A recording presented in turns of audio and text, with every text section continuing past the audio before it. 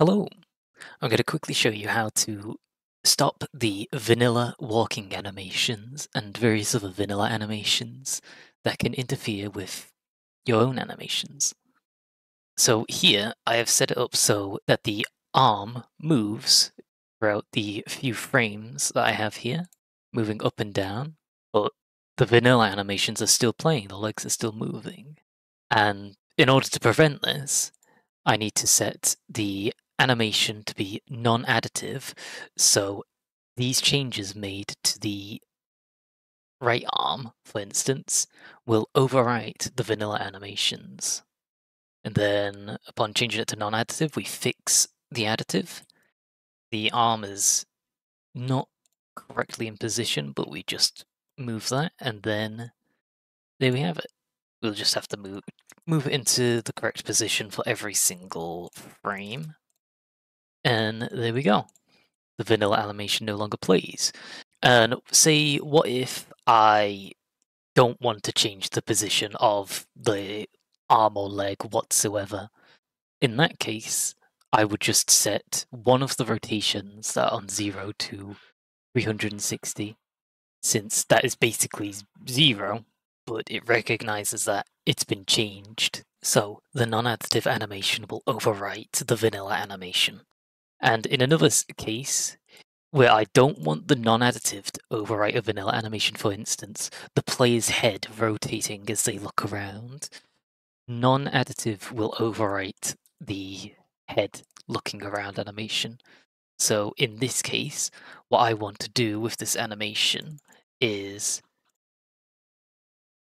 duplicate it, set it to non-additive, fix that. Sometimes it'll do the fix additive doesn't work, and in order to remedy this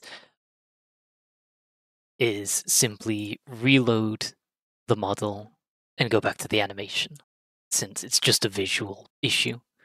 And because this animation is additive, the head will be able to look around still with the vanilla animation.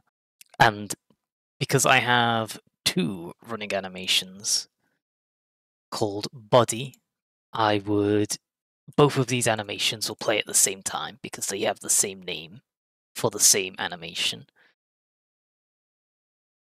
And I want only the head to be additive, so what I'd do is I would clear all the animations for all the other body parts that are affected in the other animation,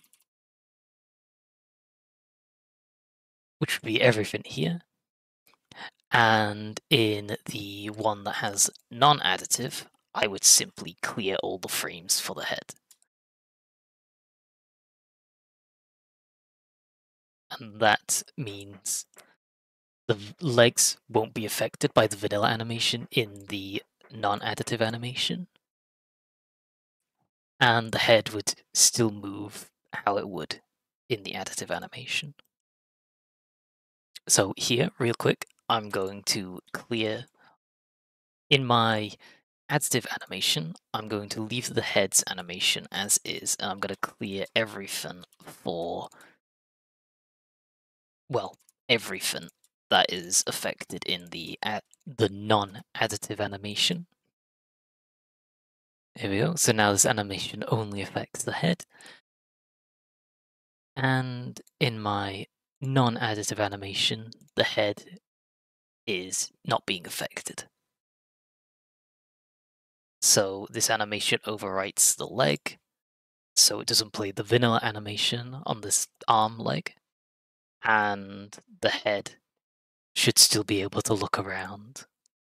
So I'll save and we'll test that real quick. And then if we start running, we can see that the head can still look around. Although I do have a head tilt animation that also plays, but none of them overwrite each other. And as you can see, the front legs don't play the vanilla running animation anymore, as the non-additive animation has overwritten them. Thank you for watching, I hope this helped, and I'll see you in the next one. Bye now.